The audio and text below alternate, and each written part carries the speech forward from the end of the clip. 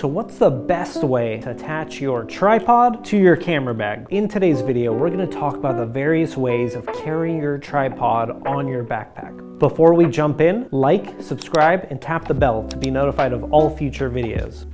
So first thing is, I don't recommend rigging up your heavy Manfrotto tripod to your camera bag. It's gonna destroy your shoulders and it's just not gonna be fun to carry around. So if you have a smaller tripod like this, you've got more options. As an example, we're gonna show you guys the Voyager camera backpack and how you can attach your tripod to this backpack.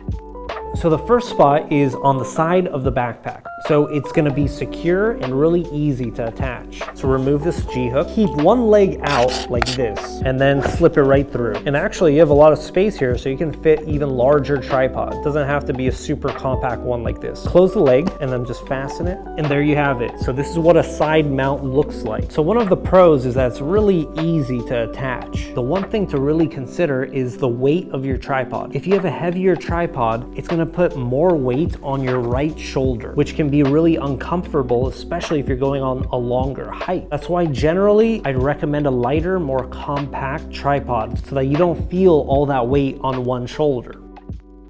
The second area is on the bottom of the backpack. You'll see two tripod straps here. That's gonna allow you to cinch your tripod and secure it in place. Again, this is great for compact tripods. You could put a larger one, but again, I don't recommend attaching heavy items on the outside of your bag. So let's see what it looks like. This is what it looks like when you attach a tripod to the bottom of your backpack. So the good thing is that it's centered, it's balanced, so you're not gonna be lopsided when you're walking. And it's also light, so you're not gonna feel it as much. The last spot is on the inside of the bag. So you really just wanna make sure that your backpack's interior is large enough where your tripod can actually fit. Let's unzip it. Here's the interior. These dividers are removable and customizable, so you can really make it fit towards your needs. So in this case, I'm just gonna remove a couple dividers. So let's say we wanna put it in the center because we really wanna create balance in the backpack. If this was on one side, it's gonna be imbalanced. And we actually have a video on distributing the backpack properly so that there's more balance and organization. And what you could do is put another divider on top so it's even more secure. It's not gonna move anywhere. And then you can put more items on top of it. So this setup is ideal if you're traveling, whether it's a road trip or you're headed to the airport. This is ideal because it's really out of the way and it's secure. So those are the three key areas where I would consider attaching your tripod to. You have the bottom of the backpack, you have the side of the backpack, and you have the interior of the backpack.